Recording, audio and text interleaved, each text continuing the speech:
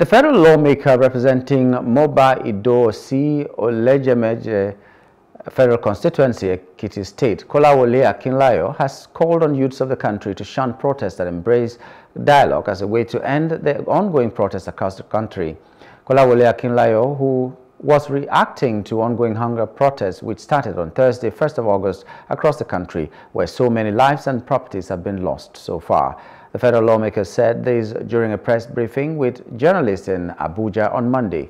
He called for patience from youths of the country for the government of President Bola Ahmed Tinubu's administration.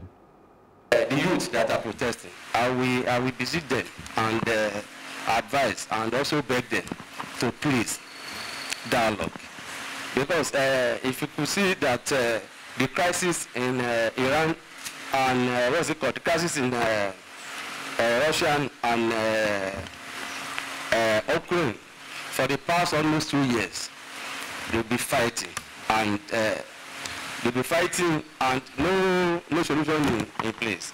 But if they come to table, I think that crisis will be resolved. So I want our youth to also consider that olive branch that the president has offered them, that they should come to table for dialogue. So whatever demand they have, they can table before the government. The one the government can do immediately, they will offer it. The one they can do in a long-time process, they will also let them know. So dialogue is better than protest.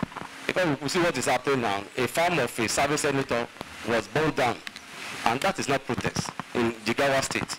But if that is protest, that means that's personal interest or hate. That's what it is. So we advise our youth and our compatriots to please be patient with the government. The government will do the needful at the right time.